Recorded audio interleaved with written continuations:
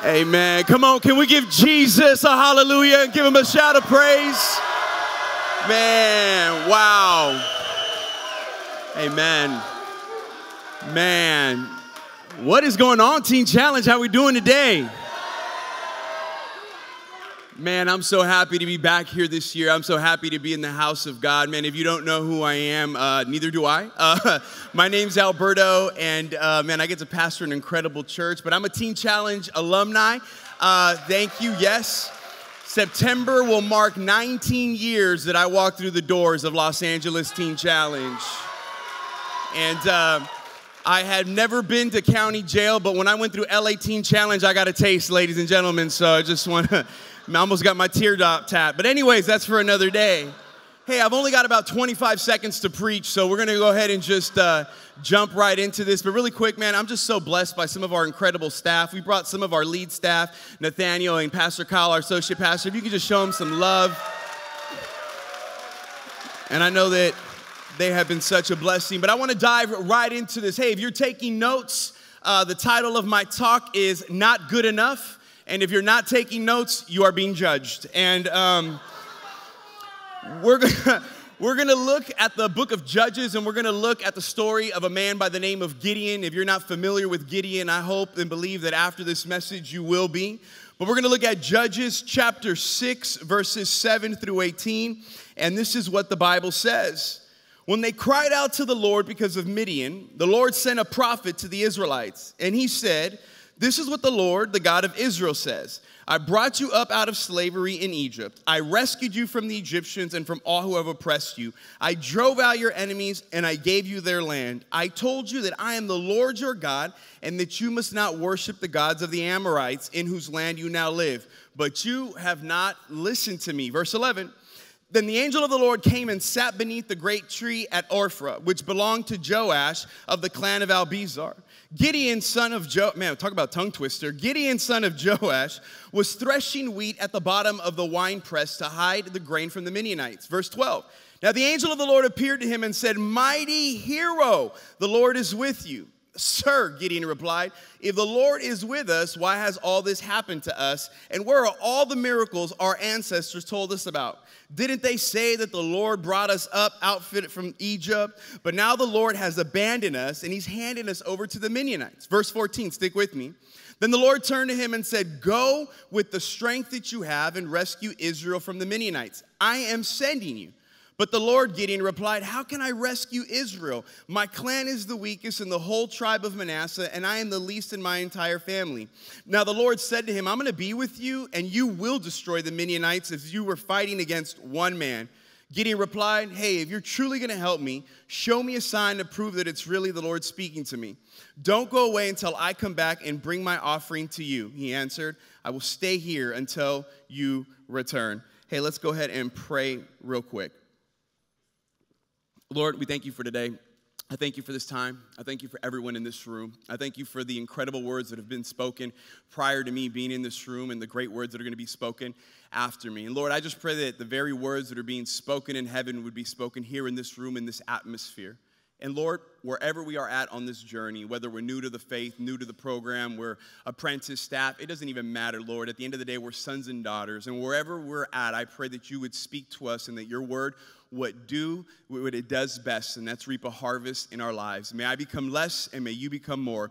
And it's in Jesus' name we pray. And everybody said, Amen. Amen. Hey, really quick before we dive into this, I wanted to share a story with you guys. It was about, 15 years ago, no, I'd say about 12 years ago, I started having these horrible headaches. Every day I had a headache, every day I had a headache, every day I had a headache.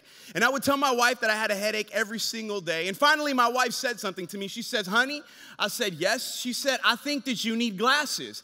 And I looked at her and I said, "I think that you need glasses." And she said, "I already have them on." So anyways, that was just So I went to go get an eye test, and I haven't done this since like the 4th grade, right? So I go to LensCrafters, my first mistake, and I go get my eyes checked. And so they're checking my eyes, and then they dilated my pupils, and they told me that I'm gonna need glasses. And after they dilated my pupils, they told me, "Why don't you go ahead and pick some frames out?" So I'm walking in the storefront. I can't see a dang thing, but I think I can see stuff. I'm walking into things, and I'm looking at these incredible frames, and then one of the employees comes to me, and she says, says, sir. I said, yes. She said, are you looking for glasses for your wife? I said, no, I'm actually looking glasses for me. She said, you're in the woman's section. And I said, well, you dilated my pupils. And so, anyways, I digress. And so I remember they gave me a prescription. She said, come back in 2 weeks when your glasses are going to be ready. So I come back in 2 weeks, and I'm kind of excited about the fact that I get to wear glasses. I still wear them. I'm not wearing them. I can't see anybody, but y'all look great, okay? And I remember I went and I sat with the doctor or whatever, and she told me to put the glasses on. And before I put them on, she said, hey, listen, it's going to take your eyes a couple of weeks to adjust to this prescription and to the glasses, so you're really not going to be able to see really well, but you should be able to see pretty good. And so I put the glasses on, and I was so excited, like I had my eyes closed, and then I put them on and opened them. And oh my gosh, the minute I opened them, I could not see anything. I'm talking, my vision was blurry. It was worse than what I started with. And I told her that, and she said, no, it's okay. It's supposed to be that way. And I'm like, oh my gosh. And so I took the glasses, and I wore these glasses for a month, y'all. I could not see anything for a month. My eyes didn't adjust to a dang thing. I was blind. I couldn't see anything. I was driving, and I couldn't see, like one car looked like three, and I thought that it was going to go away. But what happens was I went back to the doctor, and I told her what had happened, and she looked at the glasses, and she was able to assess, and she said, oh, I'm sorry. I said, what are you sorry about? She said, I gave you the wrong prescription. And I said, all right, thanks, God bless. No, I'm just kidding, right? And so here's the reality. Everything that I saw through those lenses, everything that I looked at was extremely distorted. My perspective was distorted because the very lenses that were placed upon me were causing everything that I looked at to be distorted.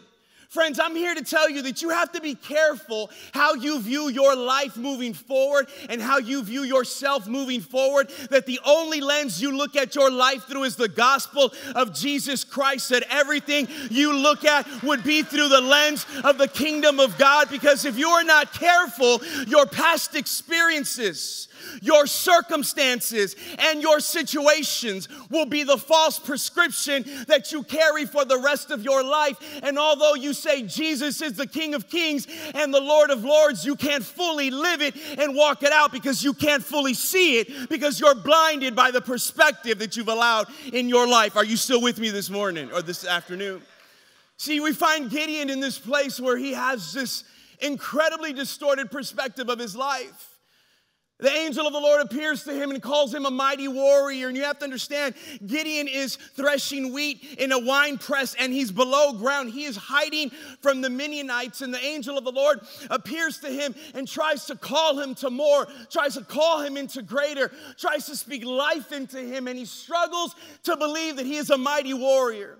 He struggles to believe that God is with him. He struggles to believe that he can do anything great from God because of his circumstances and his situation from his past and his present have distorted his perspective, not only on God, but his perspective of himself.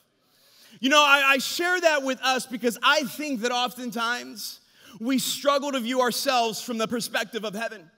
What do I mean when I say the perspective of heaven? That we struggle to truly see ourselves the way that Jesus sees us. We struggle to see ourselves the way that God truly sees us. Let me tell you something, my friend. When you truly have the revelation and it permeates into the depth of your spiritual DNA, when you truly understand whose you are, you know who you are, and you walk differently, you talk differently, you think differently, you praise differently.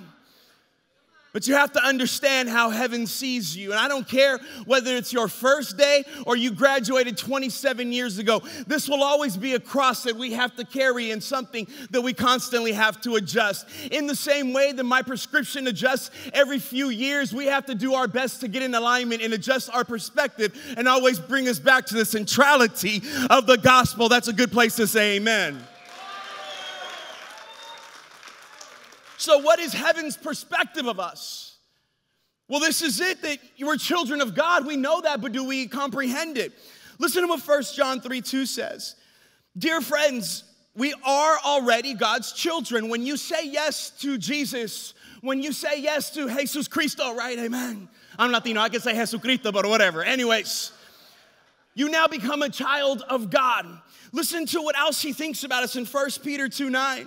For you are a chosen people, you are a royal priesthood, you are a holy nation, God's very own possession, and as a result, you can show others the goodness of God, for he called you out of the darkness into the wonderful light. And he doesn't stop there. In Deuteronomy 28:13, it says, the Lord will make you the head and not the tail, and you will always be on top and never at the bottom. I started from the bottom, but baby, now I'm here. Bless God. Man, when you understand that you are a child of God, when you understand that you are a royal priesthood, when you understand that you are the head and not the tail, when you understand whose you are, you walk differently, you live differently, you talk differently, when you really allow that to permeate. You see, my children at a young age, they don't have to worry about anything because they know who their papi is, and because I'm their papi and I love them, I'm going to care for them. My son is never going to walk into the kitchen and say, but Father, do we have enough funds to go to Costco this week? Where I would say, son, because of you, we never have enough funds, but we will make a way where there is no way. My daughter, I got 4 kids. That's how you know I'm Latino. So now my daughter, Azúcar, right? Alex ain't the only Cuban up in here, you know what I'm saying?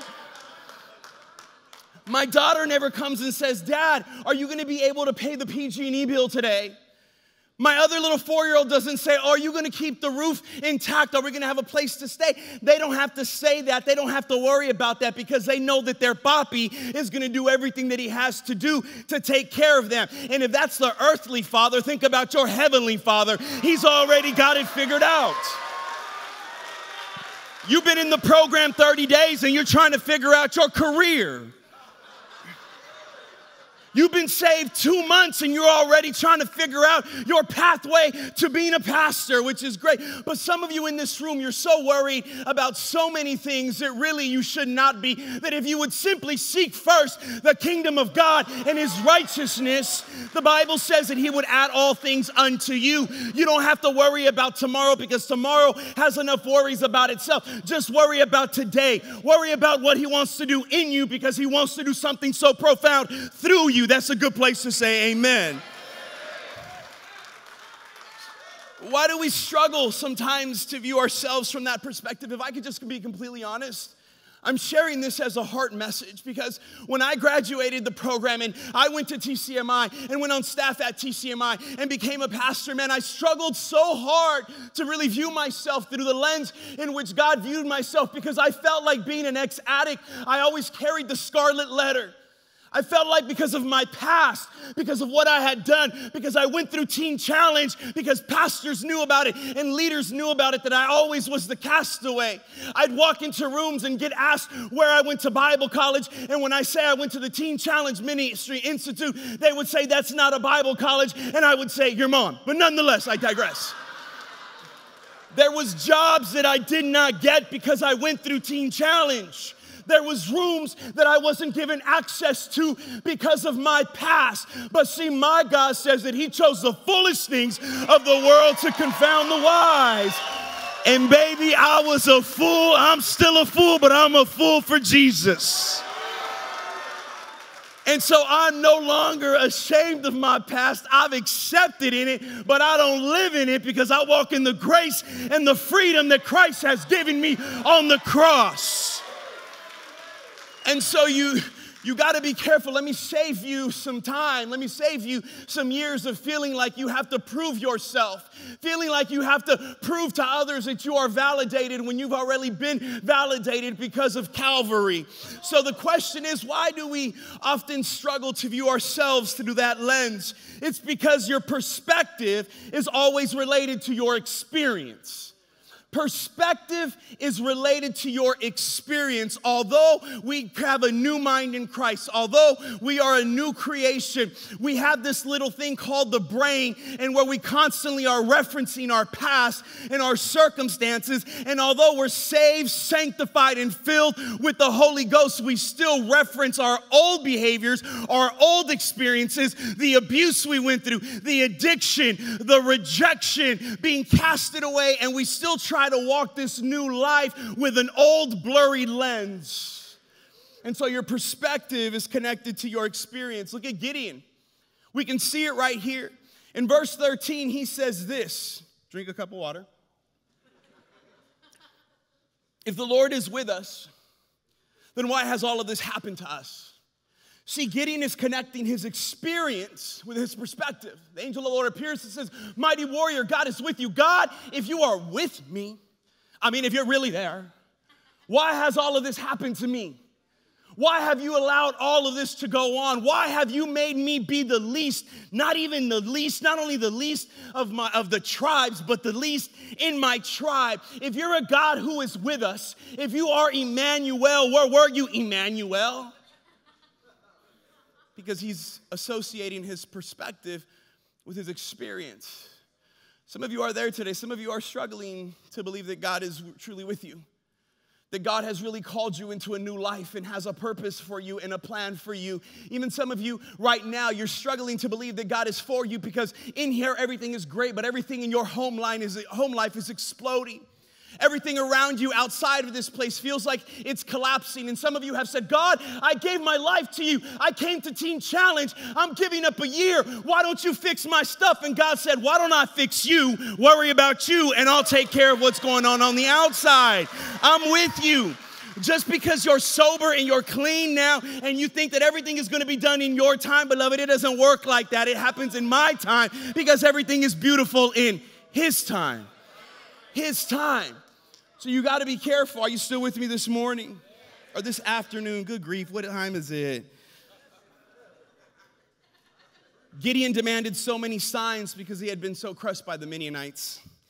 If you're really with me, do this. I don't have time to read. If you're really with me, do this. Some of you, just respectfully, because I just came from Nashville and I've been praying for you for 3 days, but I believe that some of you are, God, if you want me to stay in this program, give me a sign.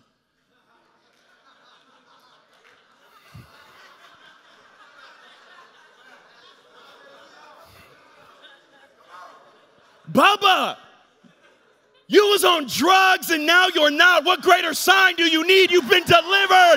You've been healed. The chains of bondage and addiction have been broken up. Do I want you to finish? Eres o te haces. Which one is it going to be? The only sign, my friend, that we ever need is the cross.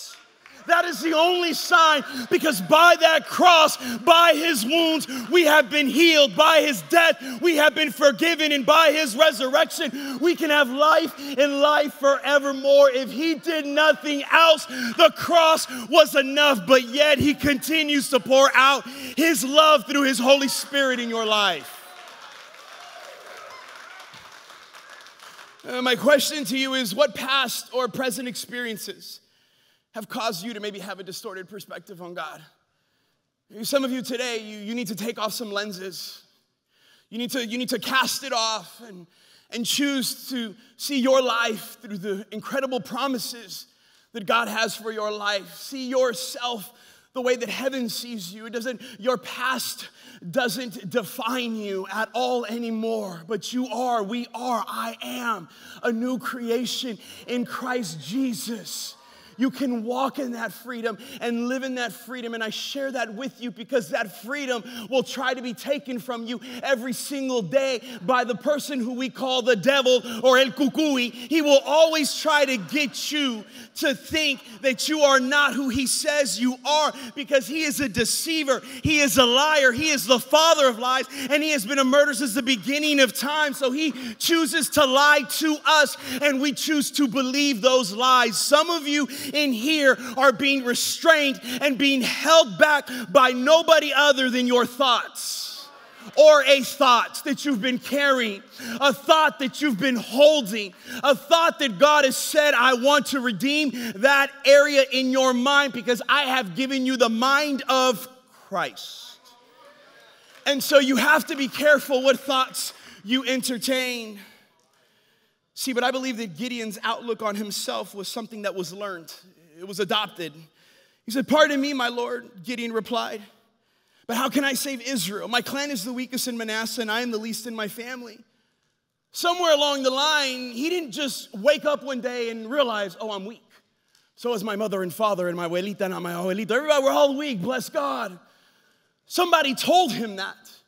Somebody transferred that thought process to him. Somebody gave that and handed that baton to him as somebody had probably handed the baton in previous. It was a generational curse in a sense that was handed down from generation to generation. But the Lord said the buck is going to stop with you, Gideon. You are not the weakest in your family. You are not the weakest in your tribe. You are a mighty warrior, and I'm speaking that over your life so you can hand that to the next generation. If you are a father in here or a mother in here, maybe the buck stops with you, that every generational curse God is breaking through you and in you. Be careful that you do not hand down those negative traits and perspective to your children, because you have the ability to build them up or break them down. You have the ability to break generational curses and leave a new legacy, but it's up to us. That's why perspective is everything. Maybe somebody spoke some words over you. Man, I grew up in the era of yo mama jokes. Anybody remember that? I'm not going to say any of them because he won't believe that I'm saved, but when I leave, I'll make one in the car. Bless God. But do you remember a time when things would happen and you would say, well, I'm rubber, you're glue. Whatever you say bounces off of me and sticks to you. That didn't work. Everybody that said that in the playground is now in therapy, including myself, right? That was like our coping mechanism. Like, I'm rubber, you're glue. Words hurt. Words have the power of life or death. We can speak death over someone or life over someone. And here's the interesting part, that we shall be held accountable for every word that we have spoken. Be careful and mindful of your words, because your words carry weight, dead weight, or they give life. But I believe that there's some of you in here that you had a word spoken over you and it wasn't a good one. Somebody told you that you weren't good enough. Somebody told you that you were worthless. Somebody told you that you were a worthless mother and a worthless father. Somebody told you that it would be better off if you were never born. Somebody told you you're probably not going to finish this program. Some of you have been holding on to some words that have been spoken over your life from a young age, and without you probably even recognizing it, maybe until this moment, you've been carrying that word deeply embedded within the back of your mind that has taken root in your heart, that has caused you to live the life that you lived. And if you're not careful, create those patterns, even being saved. I'm here to tell you that every word of negativity that was spoken over you, I break in the name of Jesus Christ of Nazareth, and I speak life over you. You are a great mother. You are a great father. You are a son. You are a daughter. God will use you to be a pastor. He will use you to be a missionary, an evangelist. He will call you to the ends of the earth, because he chooses the foolish things. Do we got any foolish things in the house of God today? Worship team, if you can come up and give me some Kenny G or some Luther Vandross on that so they think I'm closing. I'll take some pads if that's cool.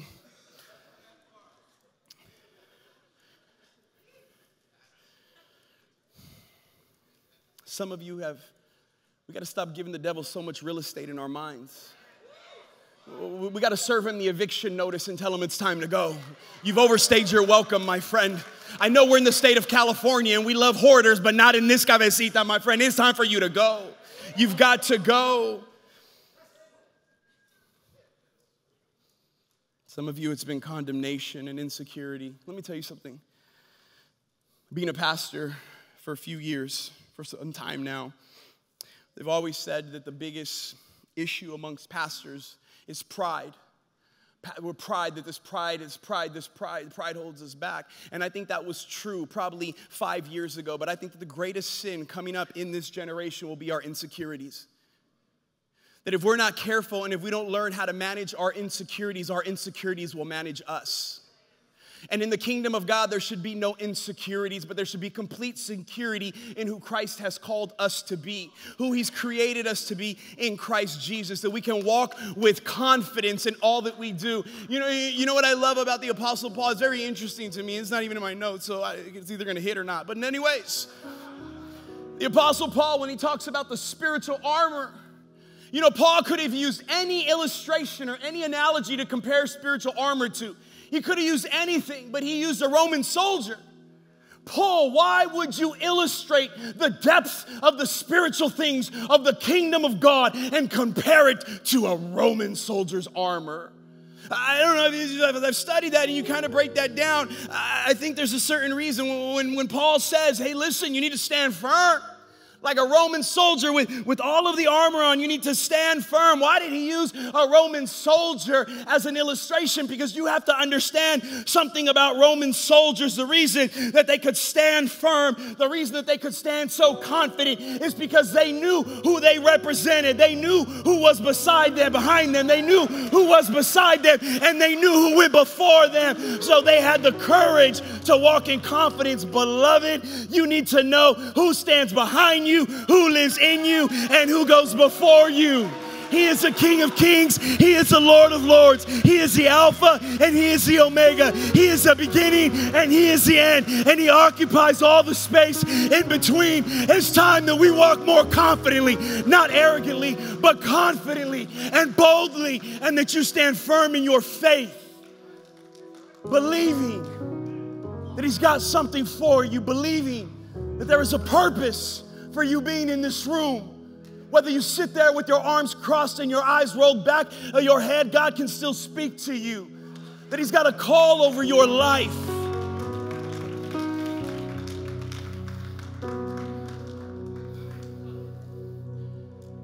And lastly, I close in this.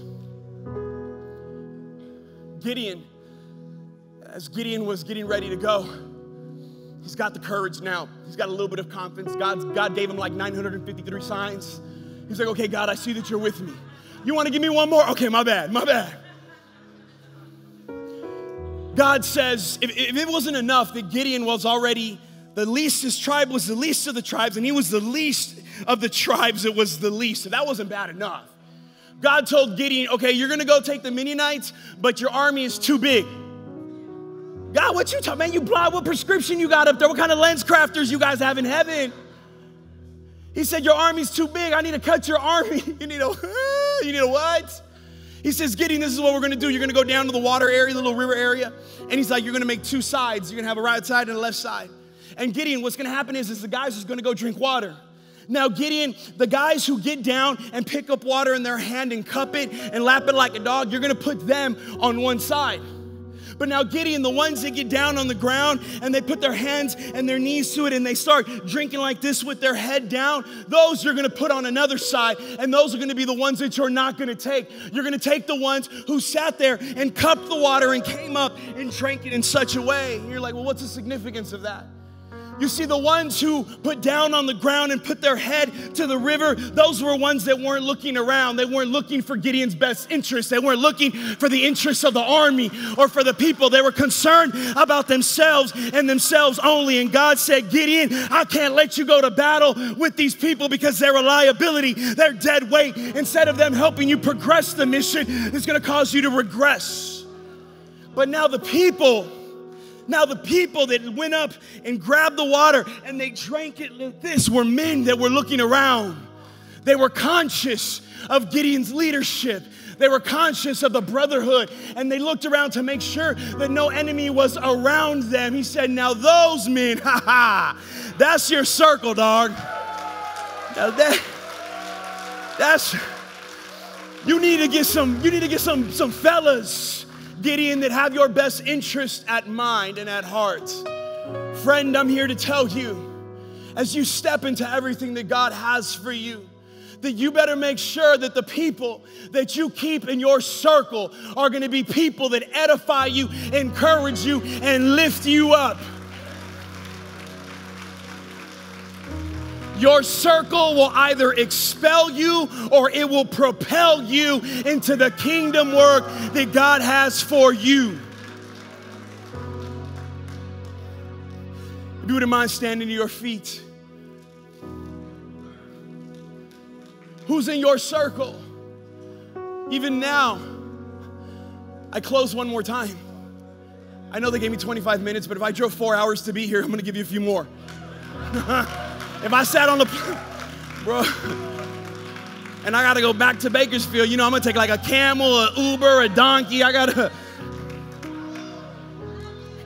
remember when I was in Teen Challenge, literally I walked into the doors of Teen Challenge, and the front yard was Linwood, the backyard was Compton. Oh my gosh, that can become a rap song.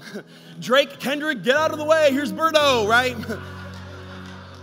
And then I knew I was done. I was done, man. I don't want to go back to the crap that I was in before. Who does? Why would I want to go back to that and think I could do it differently with the same tools and no resources? And I was done, and I made a decision. My worst day in Teen Challenge was better than my best day in the world. Come on, what's your worst day? You got GD for talking in a quiet hallway? Oh my God, oh my God.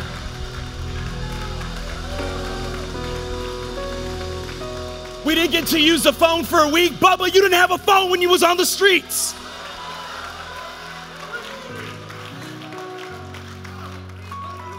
But I digress. And I said, I went to Riverside, man, and I was like, man, I don't know, I'm going to turn this place upside down for Jesus, man. And I remember that there was a scripture about, thy word have I hid in my heart that I might not sin against thee. And there's a scripture about taking the scriptures and binding them around your neck. And so I was such a dork. I ended up taking this lanyard with these index cards, and I put them around my neck with these scriptures on me. And whether I was in line at lunch, I would be reading them. Whether I was in breakfast, I would be reading them. My man right here. Whatever I was, I'll be in the bath, never mind. But nonetheless, cochinos. I would sit there and be reading. And I remember I'd have guys come to me and be like, bro, what are you doing? That's so dumb. Oh my gosh, you're so dumb. We got scripture, I said, get behind me, Satan. I am the head and not the tail. I bind and rebuke every spirit that you're bringing up against you. I would get made fun of. And you know what, man? You know what I realized? You got to be careful what circle you surround yourself, even in a Christian context. Just because they love Jesus doesn't mean they love you and the mission that Jesus has for your life. Learn that now so when you go into ministry, you don't have church hurt and you burn out.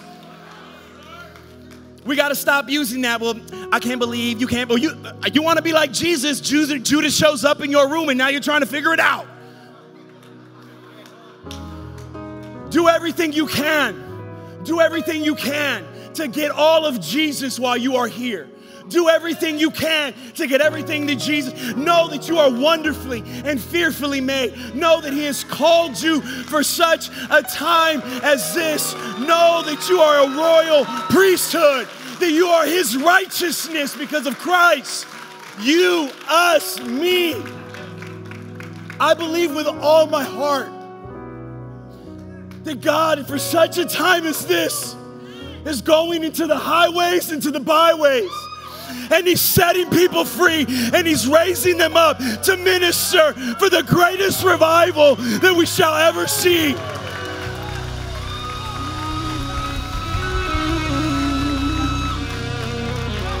That He is using the whosoevers, that He is using the leftovers, even the leftovers the disciples collected and used.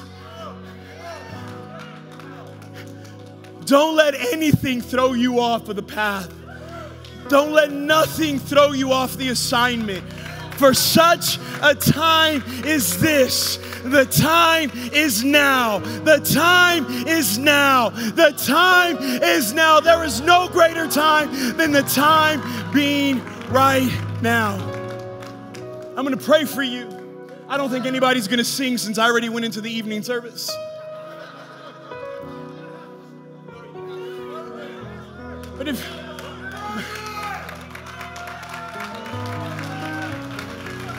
But if you're ready to say, Jesus, I'm all in, man. I'm all in. Come hell or high water, I'm all in. Come hell or high water, Jesus.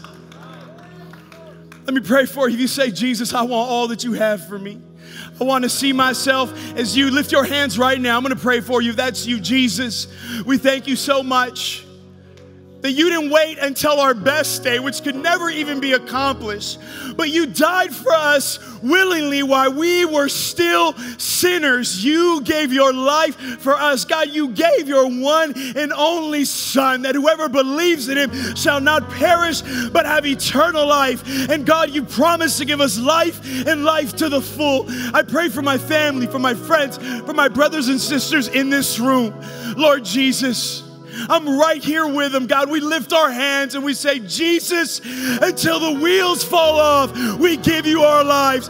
Jesus, until the wheels fall off, we will follow you.